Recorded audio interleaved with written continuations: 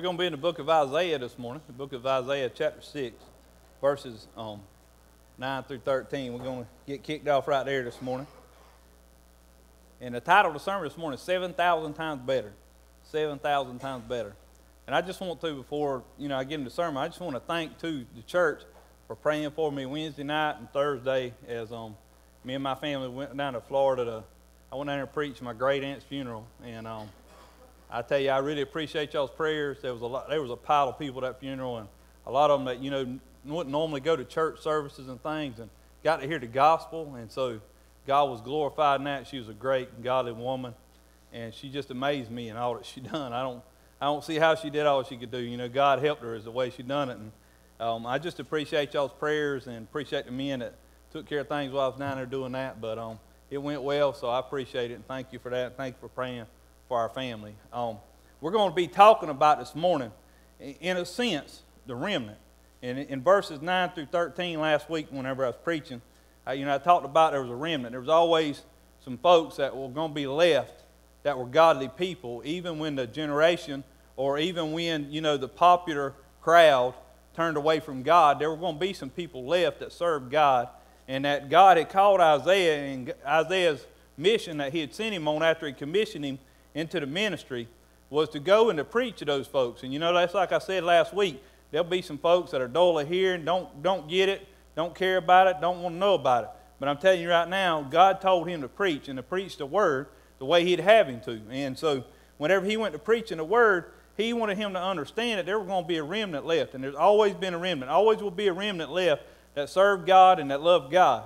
And so, when you look at this, when you take this at face value, and you get to thinking about, as a pastor and as a preacher, that you're going to be preaching, to a generation largely that, doesn't really care about God and the things of God. You can see even in our country, which is founded on Christian beliefs, that they're just ripping the things of God out of everywhere they can. And so when you're facing that and you're facing the opposition, it can be kind of depressing in some ways. And then sometimes you can get the feeling like, man, we're in this thing, we're low numbers, it's going to be a hard road to hoe. And it can be kind of depressing to you. And you can kind of get the mully grubs. And so that's kind of what I want to talk about and preach about this morning, is what God has done in the past to help people who may be in the minority, whenever they're sharing the Word of God and living out their Christian beliefs. But stand with me in honor and reverence for reading God's Word this morning. Verse 9 of chapter 6 of Isaiah. And he said, Go and tell this people, hear ye indeed, but understand not, and see ye indeed, but perceive not. Make the heart of this people fat, make their ears heavy, and shut their eyes, lest they see with their eyes and hear with their ears, and understand with their heart, and convert, and be healed. Then said I, Lord, how long? And he answered, Until the cities be wasted without inhabitant, till the houses without man, and the land be utterly desolate. And the Lord hath removed men far away, and there be a great forsaking in the midst of the land. That's what I'm talking about. Great forsaking of God in the midst of the land. And it says, But yet it shall be a tenth, and it shall return, and shall be eaten as a teil tree and as an oak, whose substance is in them when they cast their leaves. So the holy seed shall be the substance thereof. Dear Heavenly Father God, as I preach your word, God, I just pray that your word would speak to our hearts this morning. Lord God, we thank you for the wonderful song service this morning. We thank you for the fellowship we have with other believers, and just this wonderful bunch of people gathered here this morning. Pray, Lord, you bless their homes and families. The visitors who are here, God, we just pray you'd help them to feel welcome. Bless their homes, and the ones that are traveling back and maybe going off to home, I just pray you keep them safe and bless them. In Jesus' name we pray, amen. Now see, literally, God, because of judgment he brought upon Israel, is going to take, the majority of the people are going to be gone out of the place, and it is going to be literally desolate. And so literally that's going to happen to them. But I'm telling you right now, there's people that check out on God. You may see their body, you may hear their words, but they check out on God. And that's one of the things he talked about, that these people Isaiah's going to be preaching to wouldn't hear what he was having to say, wouldn't listen. And so it could be a daunting task for a preacher and a man of God, that when you start preaching the word, you have opposition against you preaching the word, one thing. And then the other thing is, sometimes you could be preaching to people, and they don't seem to be getting it. They don't seem to be into it. They don't seem to be on fire for God. It doesn't seem to be affecting their life in a great way. And so sometimes you can get down and you can get depressed about those kind of things. But I'm telling you right now, God is on the throne. God is on the throne. And you know, God can bless us in bad situations. God can bless us in bad situations. Now this can do with witnessing. This can do with living a Christian life. This can be with anything that you're dealing with in your life. I'm telling you, you may be dealing with any and everything. There's no telling. Most people never know what you're going through by just looking at your life from the outside. Most people never know what you feel by looking from the outside. You know, we really don't connect with people on that level very much. And so you really don't understand what's going on in a person's life. So it can look as beautiful as it can be and as perfect as it can be on the outside, and things on the inside be terrible. So it's not only just on the outside that things can be depressing, but you can also feel the things on the inside, and them hurt you too, in trying to walk for Christ. And you know, God can grow us in bad situations. He really can grow us in bad situations. Now I want to tell you something that, and most of you know, I like to listen to Billy Graham preach, you know, like the classic crusades. But I was listening to one of them last night. One of the things he said was he went into a foreign country where they were being persecuted. And the people were being persecuted. They might be killed for their faith. And they were under heavy persecution for being Christian people and trying to serve God.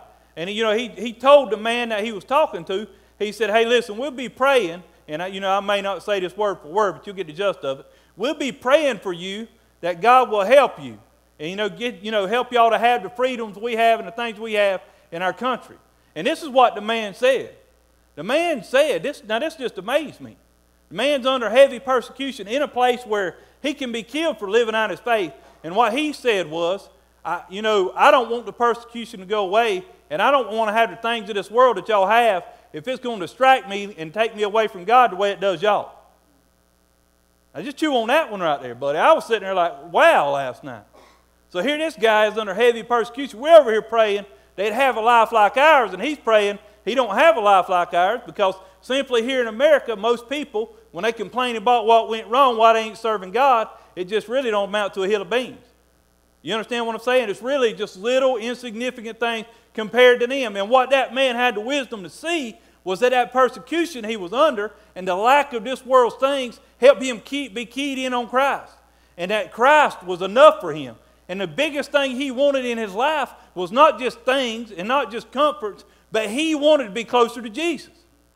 And so that's what he did. And so God can grow us in bad situations. And as a matter of fact, most of the time that's when we grow the most. It's hard to grow on a mountaintop, spiritually wise. And so here you have a remnant. You can sometimes feel like, man, I'm the only one left. And I'm telling you, get the mully grubs. You can sometimes feel like, man, it's just too bad. And you get to saying things like this. You ever said things like this? Well, there just ain't no use in it. Or you look at the task God has called you to, and you say, well, I just can't do that. You ever said that? Or said it this way, it's just too much, I can't do this anymore. I mean, I'm telling you, you could be sitting in the church. You could be in leadership in the church and get these feelings, get these thoughts, and be defeated. Not because God can't help you to do what He's calling you to do, not because you can't do it anymore, not because you're not making a difference, but because you're not looking through God's eyes at the situation and with God's heart. And what God can do is, when He sees you in that situation, is lift you up and help you to come out of there and go in to serve Him. And that's my prayer for every one of you this morning. That's my prayer for me. Is that God, hey, if you've got that attitude and maybe you quit 10 years ago and ain't got back started serving God. You know? Maybe somebody hurt you or was mean to you around the church house. You know, maybe somebody disappointed you. Maybe somebody failed morally that you had confidence in. But I'm telling you right now, God knows when you're in those situations, and He wants you out of it.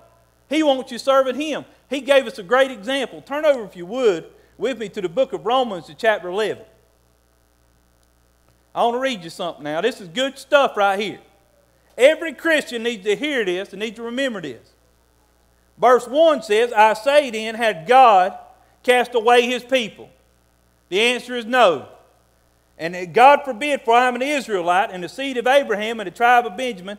God had not cast away his people, which he foreknew. Won't ye not that the Scripture saith of Elias, talking about Elijah, how he maketh intercession to God against Israel, saying, listen, this is what the man of God said. This is what Elijah said. One of the greatest men in the Word of God, who finished well. You understand what that attitude will keep you from doing? It'll keep you from finishing well. He finished well. He rode out of here on a chariot of fire, man. I mean, you can't go out much more blazing glory than that. Listen to what it says. They have killed thy prophets and digged down at altars. And look what he says in that verse 3. And I am left alone, and they seek my life. Now, can you hear somebody saying that? I'm the only one left, and everybody's out to get me. You get it? You get it? This is too hard. It's too overwhelming. I'm too little. The task is too big. See, one of the problems in the whole situation was he didn't have a realistic view of the situation. He thought he knew what was going on. But the reason we have to trust God and listen to God instead of ourselves is because God sees things and knows things that we don't see and we don't know. He knows everything. He sees everything. And He's got it under control. He's got it worked out. He knew exactly where you're going to be this day, right here. He knew exactly where you're going to be. He knew exactly what you need. He's got it worked out. He's got it laid out if we just follow it. But that's what Elijah said, one of the greatest men of God in history. He said, I am left alone and they seek my life. He had such a wrong view of what was going on. Fear had set in. See, after a while, what you start doing when you give up, when you quit, or when you get overwhelmed, and you just don't have enough faith, and you just don't trust in God, and keep going and doing what God would have you to do, then you start operating not out of faith, but by fear. You don't do this because you're afraid of that. You won't go here because you're afraid of this. What if I do this? That might happen. And that's what you get worried about, instead of walking by faith. See, Elijah had one time wasn't afraid to die. He would stand in the king's face and point his finger at him. Tell him he wasn't doing right. Well, he could have been killed by that man. Now, we all know God can keep him being killed. You know, just like I say sometimes, I'm immortal till God won't take me home. God, I'm telling you, I'm in God's hands. So until God gets through with me, ain't nobody going to take me out of Him. But he wasn't afraid. But he had let that mindset set in to the point that he had started operating out of fear instead of faith. So I ask you this morning, the way you operate in your everyday life, are you operating because of faith in what you believe in Jesus Christ, and because you trust Him and you trust His Word and you trust what He's doing in your life? Or are you operating out of fear? Which one is it? Because you want the peace of God. Well, let me tell you, the peace of God only comes when you operate out of faith. When you walk around operating out of fear and don't listen to the Word of God and don't, submit to the will of God in your life, and you walk around afraid, you can't have the peace of God. But I'm telling you right now, I'm telling you something right now. There's something God just puts in you now. It ain't something that you got on your own. It ain't just because you tough. You understand what I'm saying? Some dudes in here thinking, well, I'm tougher than that. They don't nothing scare me. I tell you what, I don't care who you are. There's some things come around that could put some fear in you. You operate in your own strength. Now, I wasn't ever much afraid of what somebody done with me. But when my little baby girl had a chance of not making it out of that delivery room, I was afraid. You understand?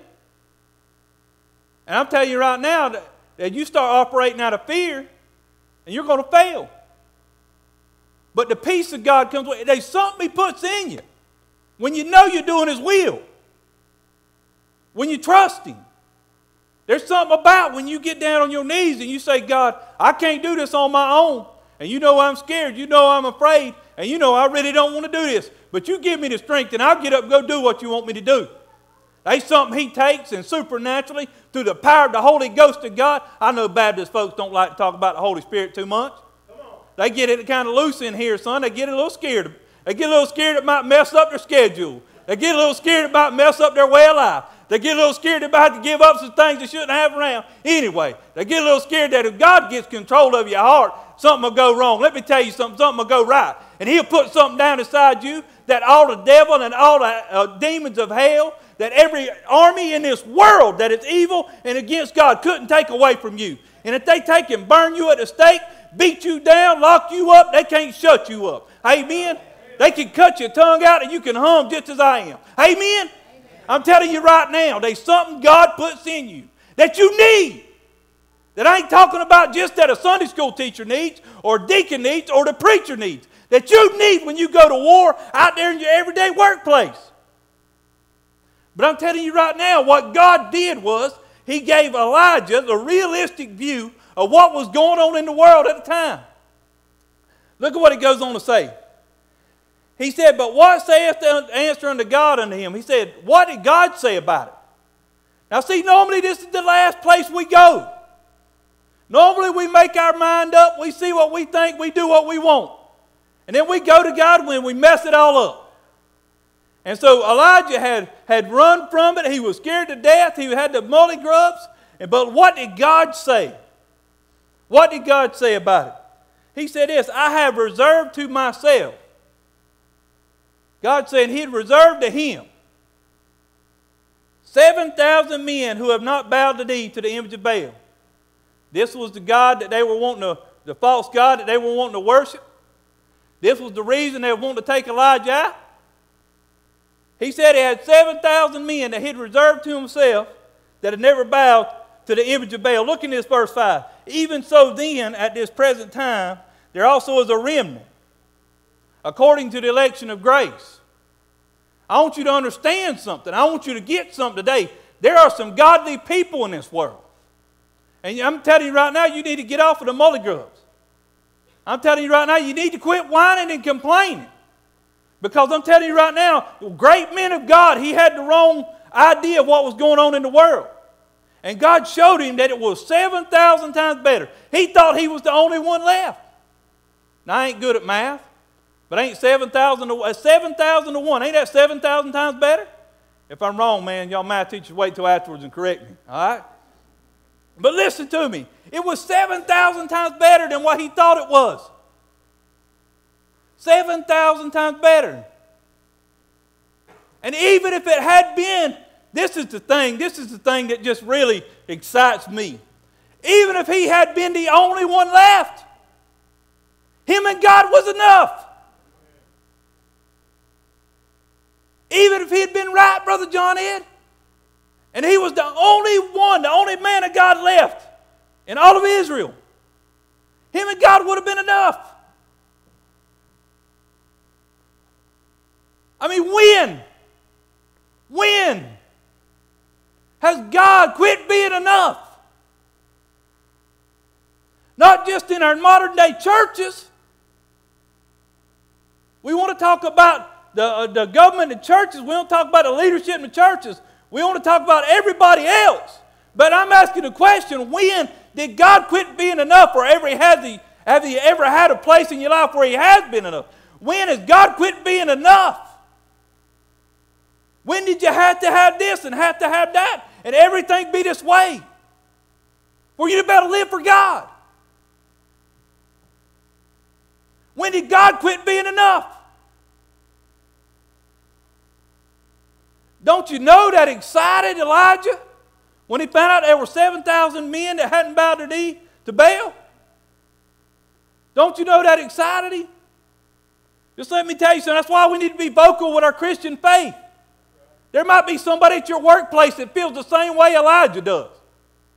May feel like they're the only one in their workplace because you never said a word.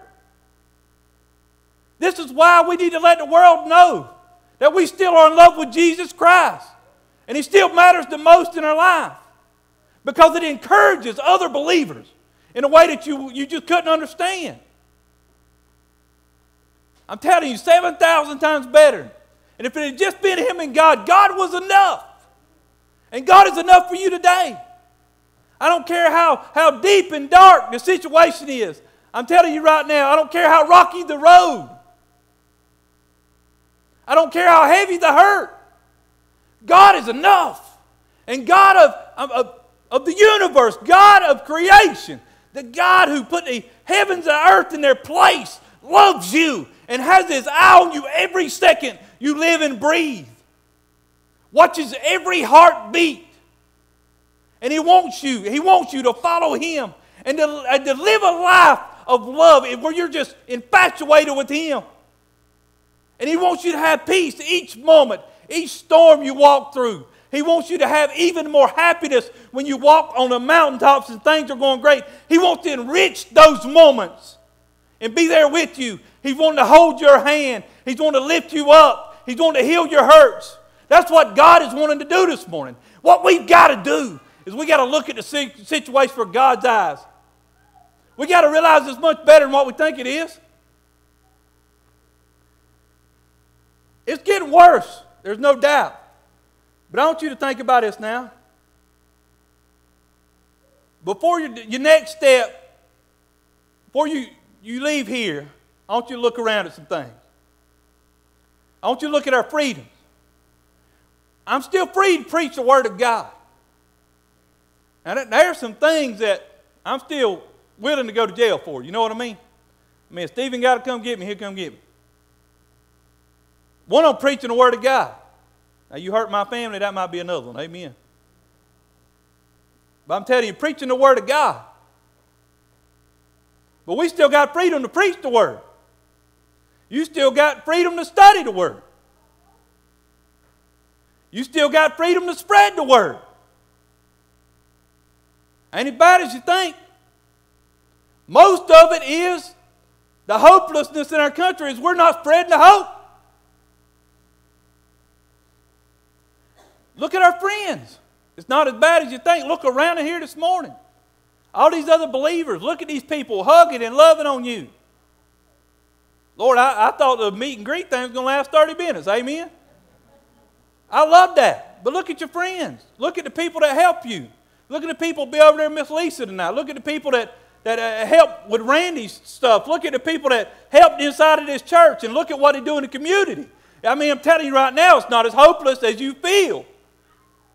You got friends. You got people that love you. There's people in churches all across this country right now that are good, God-fearing, Bible-believing folks that want to see the world saved too. Amen? Want to help their neighbor and forgive them that trespass. Still some folks like that all across this country. So we still got friends, good, godly friends. Just look around. And you know what you need to do when you look around? You need to say, thank you, Lord. Amen? Now, you ain't got to say it if you don't want to, but if you want to say it right now, let's say it. Thank you, Lord. When's the last time you done that? When's the last time you thanked Him for what's got going on in your life right now? The great things we have. Think about all the people that have invested in us. It's not as hopeless as you feel sometimes. There's people still trying to invest in you, still trying to invest in your family and your children. Think about what we have in God. We've got the Holy Spirit of God living inside of us. You hear me, my friend? Ain't nothing hopeless for us. We got Jesus Christ on the right hand of the Father making intercession for us. You can be right here. You can be down in South America in the jungle, and you can pray and the Lord will hear you, and He'll intercede on your behalf. You've got the Father in heaven. Look at what we got in God, y'all. Looking down upon you, providing you every need. Loving on you when you need it. Always there to listen to you. Think about what we've got. And just be reminded, man, it might not be 7,000 times better than what you think, but it's not as hopeless as it feels. As Christians, we always have hope. The question is, are you going to hold on to your hope? And that hope has the name Jesus Christ. Or are you going to embrace your fears? I'm telling you this morning, you want peace in your life, Submit your life to God. Give up the things you need to. Come to Christ. And I'm telling you, hold on to hope. Quit embracing your fears, man. Start walking by faith instead of out of fear. It'll change your life this morning. That's all I feel led to say this morning from the Word of God. I'm telling you, I really feel like this morning there's some people in here today. I don't know all your situations. Like I say, sometimes people meet me at the back door and they'll say, "Preacher, you know, if somebody told you about what's going on with me?" I'll be like, "Nah, brother. I ain't been peeping in no windows." You know what I'm saying? I don't be creeping too much stuff. I ain't saying I don't ever creep things. But I don't be creeping too much. You know, you're always checking on your kids and on your folks. But I'm just telling you, God knows where you're at. God sent this word for you because you needed encouragement. And like I said, it don't matter if you're a preacher, Sunday school teacher, church member, or even somebody that ain't ever been saved. You need hope. You need encouragement. I'm telling you today, you never given your life to God, or maybe you fell away from God. You want to renew that faith and that hope, you come today. You can pick right back up where you left off. God's right there waiting on you. Golly, He's so good to us. So much more than we ever deserve. But you just come as you feel led this morning during the invitation. Let's stand together, and you just come as you feel led. We got Miss Tiny coming. We got Nick coming.